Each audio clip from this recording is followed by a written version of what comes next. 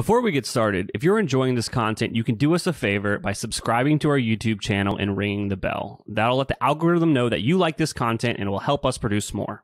Merchants that are doing really well are the ones that have a lot of different things set up, but the things that they set up are kind of based on the size of their store. Welcome to Honest Ecommerce, a podcast dedicated to cutting through the BS and finding actionable advice for online store owners. I'm your host, Chase Clymer, and I believe running a direct-to-consumer brand does not have to be complicated or a guessing game.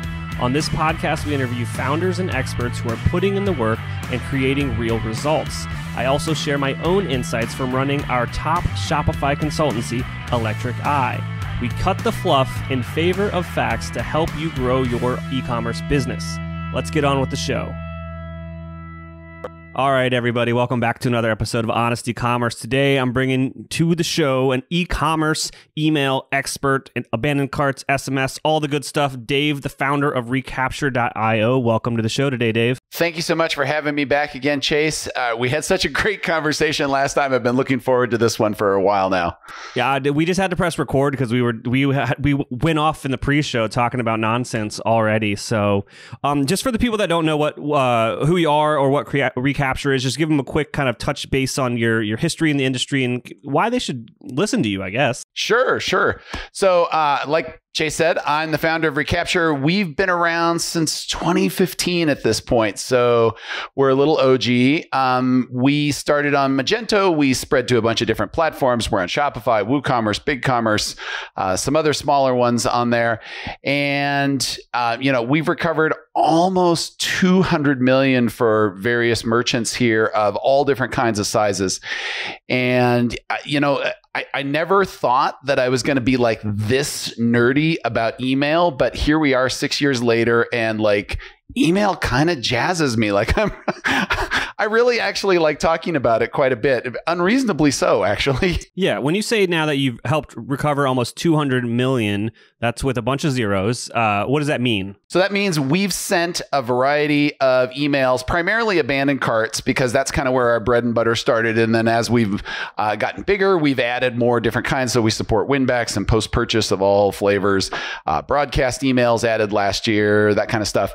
But what that means is that we've sent out emails, and as a result of the merchants sending out emails, they're getting back on average about 10% of their gross revenue in a month, which, for all the stores that are on Recapture, that's amounted to almost 200 million. So we've processed, pretty close to 2 billion in gross merchant volume at this point. All right. So I would say the numbers support this statement.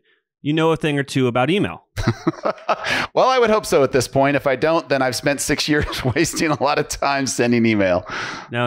You absolutely know things. So today you wrote or brought some stuff to the table. So I'm super excited to dive in. This kind of idea of the e-commerce email playbook that 90% of stores aren't running. So where do we start with this? Oh, gosh. Well, so if you are a merchant and you're listening to this podcast, I would say you're in one of two buckets.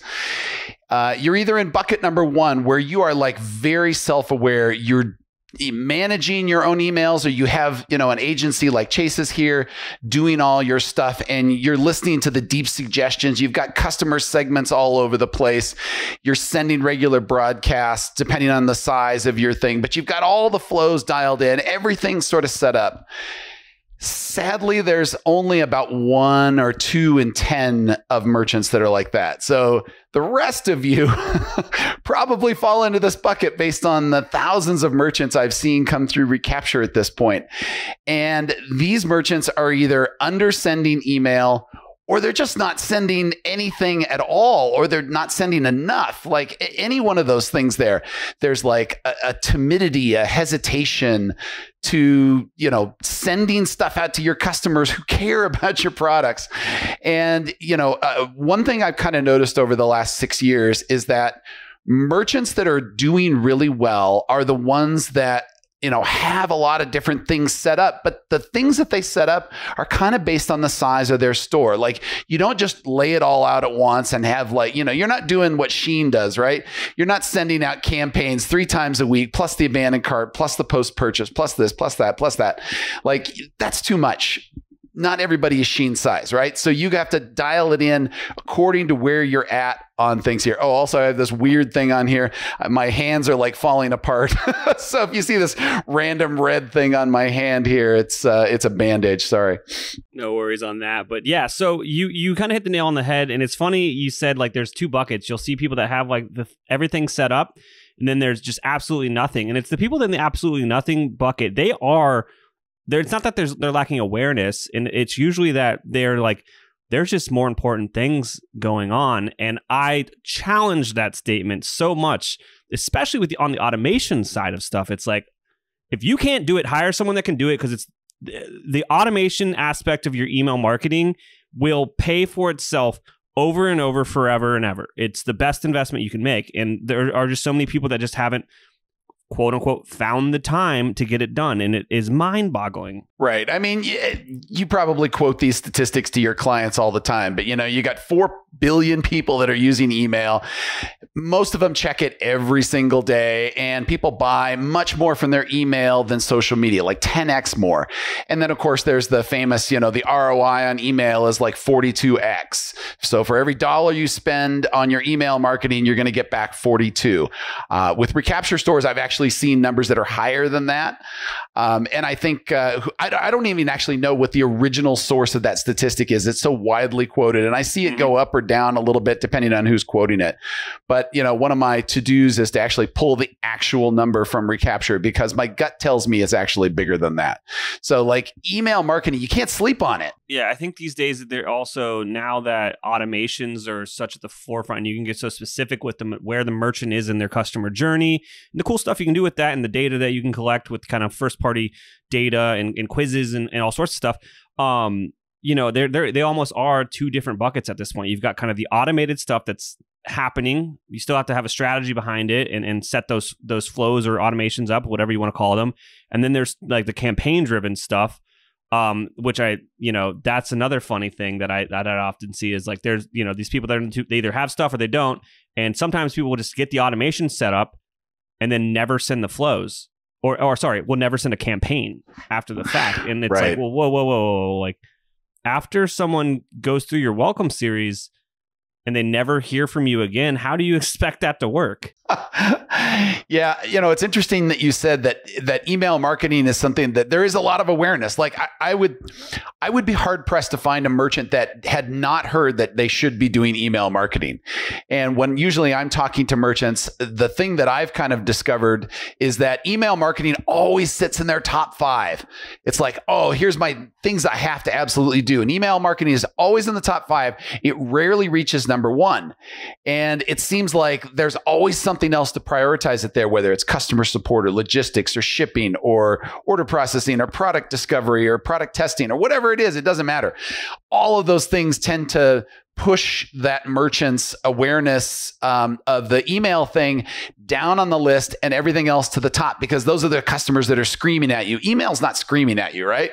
It's something that you either have it dialed in and it's doing its work, but it's never like hollering at you. So that's the thing I think that is the struggle, right?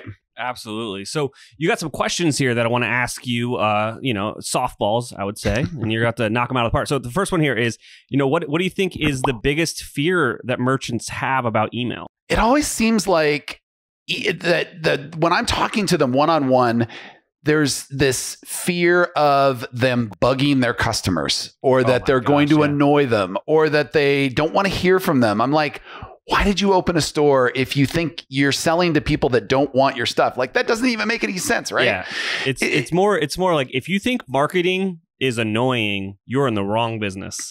Or you're doing it wrong, right? Yeah. Like you can do marketing, you can be non-annoying, you can be persuasive, you can be fun. Like, all of these things are possible in marketing, but either people don't know how to do them, or they just have these weird misgivings where they're like, I don't want to send my customers email. It's a fun, I push this back on people, and I try to get them to do it right there in the moment.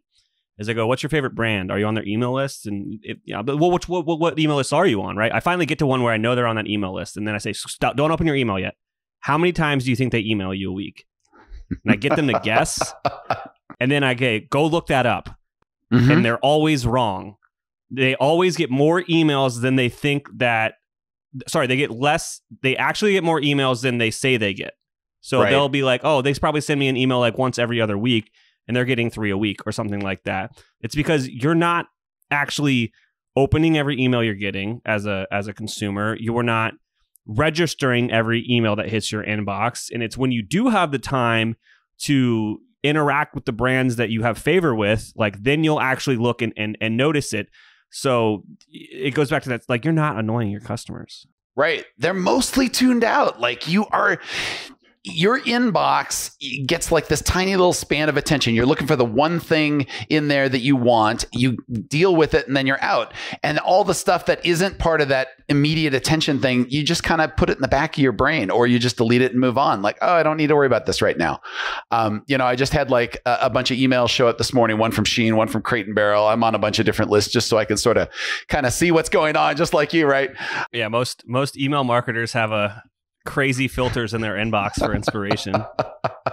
Yeah. And it's fun. I mean, I like to see, it's interesting to see like big brands that are like, oh man, you guys really could work on this a lot. And then little brands that are like killing it. They're knocking it out of the park. I love to see those two extremes in there. Oh, you ask any like indie freelancer email marketer that has some cool case studies under their belt. Like, oh, like what is this Fortune 500 big brand name doing wrong? And they're going to be like, these 105 things. Like it's so funny. Like, don't drive your strategy by what the top dogs are doing, or it's just some of them are on strategies that are a little bit dated. Especially, don't get me started on full picture emails. Yep. Yeah. Okay. We won't go that way. But yeah, I mean, if you are an email marketer out there, or you're a merchant and you want to know what other stores are actually doing, go sign up for like 2 or 3 brands. You don't have to go crazy, but sign up and just see what emails you get. And I think you will be astounded. Like, especially go for some bigger ones. Like Shein is one of my favorite ones to sign up for, because I'm just constantly getting barraged about like sale this and that. And apparently like another member of my family that is a distant relation signed up, but they used my email address for it. So I'm getting like twice the level of email. And it's interesting because they're getting all this cross-sell, upsell stuff that I'm not getting because I didn't buy, but then I get the regular promotion stuff. So I'm kind of seeing like 2 sides of it. Yeah, I mean, it's good research. It's good to know what other people are doing out there. There's also a really cool service out there. It's like a curated collection of emails. It's called Really Good Emails. Oh, I love that. Yeah. So if you're a merchant out there, or someone that works for a merchant, and you're like, I just don't know what to say with my campaigns, you'll go get a bunch of inspiration from those emails. And I had Chase Diamond on the show a few months back. Oh yeah. He knows his stuff too, and I think is the number one thing that he like kind of left the show with. He was just like, just send the email. Like, it doesn't need to be perfect. Yes. And it doesn't necessarily need to be like the most poignant thing. It's just like, if you have enough figured out to where it's a unique message or something you haven't talked about in enough time, like just send the email, because not sending a campaign means not making money from your list. Yeah. I would even go one step further to say, even if you're feeling like queasy about the whole thing, just send it. Get some data. Like, find out, is this campaign just crap? If it's crap, you can learn from it. You can do better, right? But you're not going to know that if you can't send the email. You have no data, right? Yeah, absolutely. So let's jump into this. You've got this email ladder strategy. You want to kind of let the listeners know about that? Yeah, sure. So depending on the size of your store in terms of the gross merchant volume, so what is your gross sales every month? There are certain emails that you should be sending in order to be more successful. And it definitely changes as you move up the ladder. So I've kind of broken it down. I got some notes here, so I'll look at those. I broke it down into like 0 to 100,000, and these are annual numbers. So if you're making about 100,000 a year, this is kind of what you should have. have. And then from 100,000 to 500,000, and from 500,000 to 1 million, and then 1 million above. And even above that, there's probably some, strategies and subtleties that you could probably talk to, because I'll bet you've worked with more million plus brands than I have. But this is kind of like the sweet spot of stores that tend to be on Recapture are the ones that hit these ranges. So I've seen a lot of this data. So I like to kind of break it up into, we start with a simple strategy, and then you add to that strategy as you kind of move up the ladder. And so what does that mean? It means that you add more emails. So you're sending more stuff to your customers. So the absolute bare minimum, if you are like from 0 to 100,000, you absolutely need to have a welcome series. You've got to have abandoned checkout. And you should have some kind of a basic post-purchase sequence. And on top of that, you should be doing some kind of promotional campaign. I would recommend weekly, but it kind of depends on your store. Like if you're selling auto parts, a weekly thing might not be appropriate. But if you're selling like supplements or consumables or something like beauty, a weekly might totally be in that range. What would you say, Chase? You know what? I think that getting brands to send an email once a week, even around that $1 million a year range, is like pulling teeth sometimes. And it's because it comes back to fear. It's like, we don't know what to say. We don't have enough content to support this. And I'm like, between the number of made up holidays that are out there, whatever deal you're doing, the last piece of content you created, and whatever the heck your founder just did business wise that we can talk about, there's right there. I just made up 8 emails I could send in 1 month. Right. But there's this fear that it won't be good enough. And that is just unfounded. I think there's also a fear of, I just don't know what to say. Like, because you've got these busy founders, right? So maybe they have somebody who's doing their email marketing full time, or maybe they're the ones doing the email marketing. I have a lot of stores that are handling it themselves. And, they're so busy. They're like, I don't have time to send a birthday email to talk about the company's birthday. That's just not even on my radar right now. I'm trying to fill orders over here. What are you talking about? Absolutely. So I feel like there's some of that, and you have to kind of prioritize it. Clearly, you're not going to be, if you're struggling to get your time to handle all the logistics of the business, sending a weekly email might be too much. But start with a monthly email, like once a month. Just keep your brand in your customer's mind, because if you are not in there when they're ready to buy, you're going to lose the sale, right? Absolutely. I mean, it start with a cadence that you can keep up and do. But another thing is like most brands aren't sending as many emails as they should be sending, because they fear that people are going to unsubscribe. Unsubscribes are actually a good thing. Those people weren't going to buy again anyway.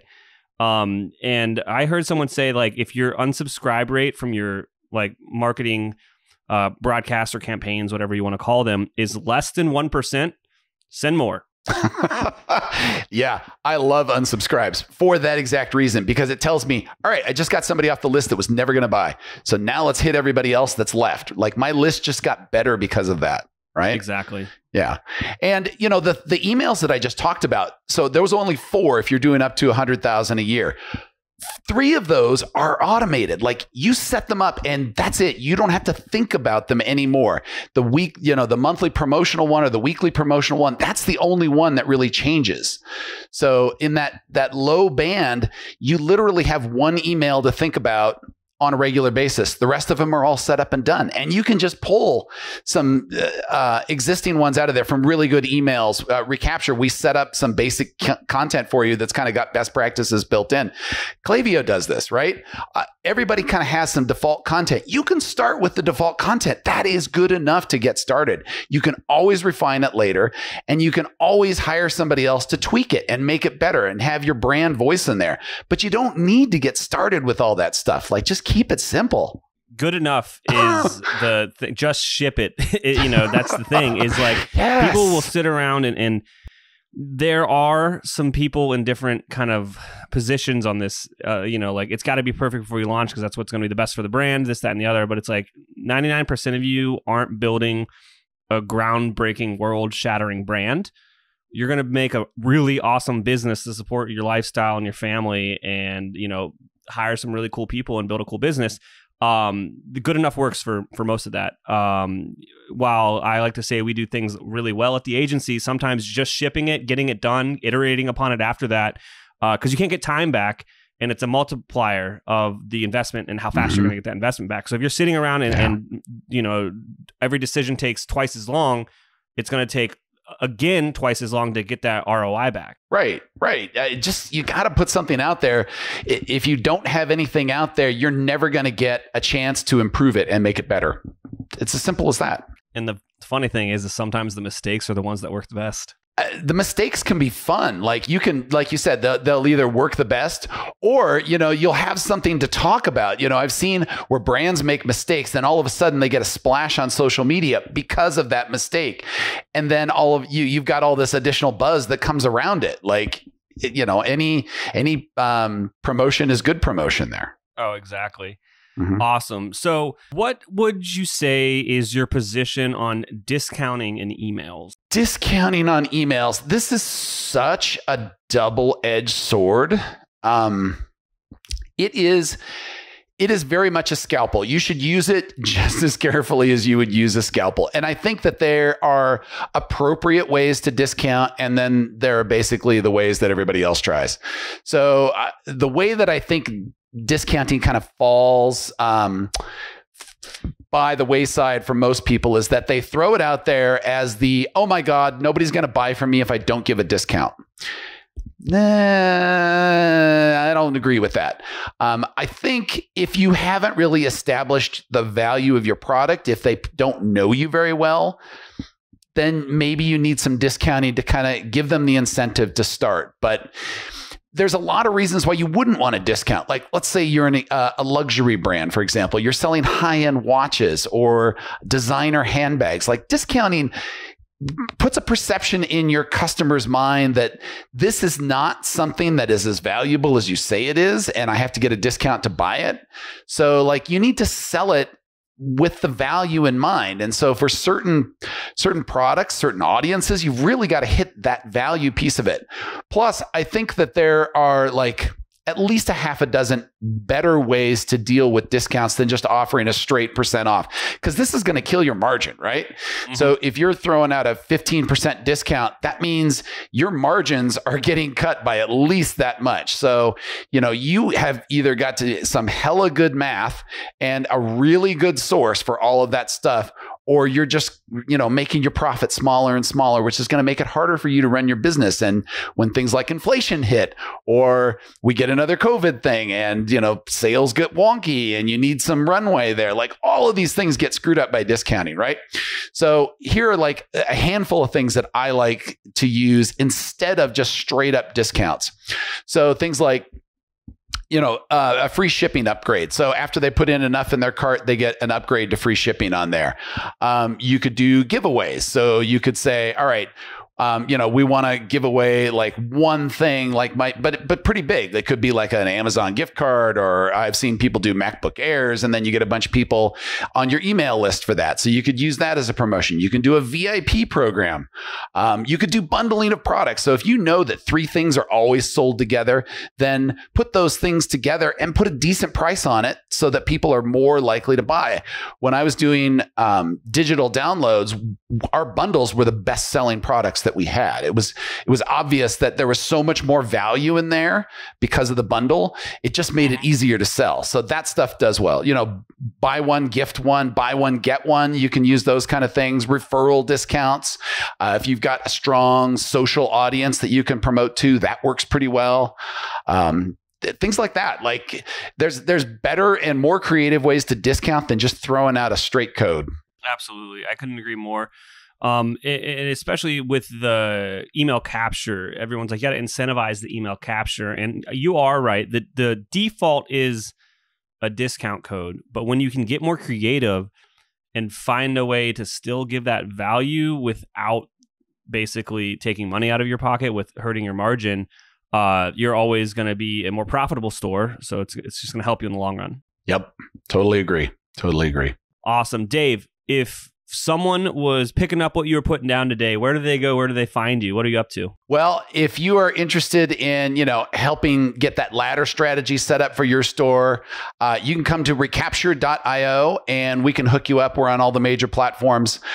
We've got a lot of default content that's out there. If you're ever like, gosh, I have no idea what I should be doing, like, you can actually contact me, the founder, and I'll help you get that strategy set up. So, we're totally helpful in that regard.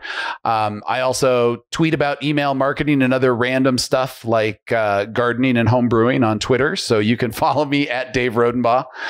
And feel free to just drop me an email as well, david@recapture.io. Awesome. Dave, thank you so much for coming on today.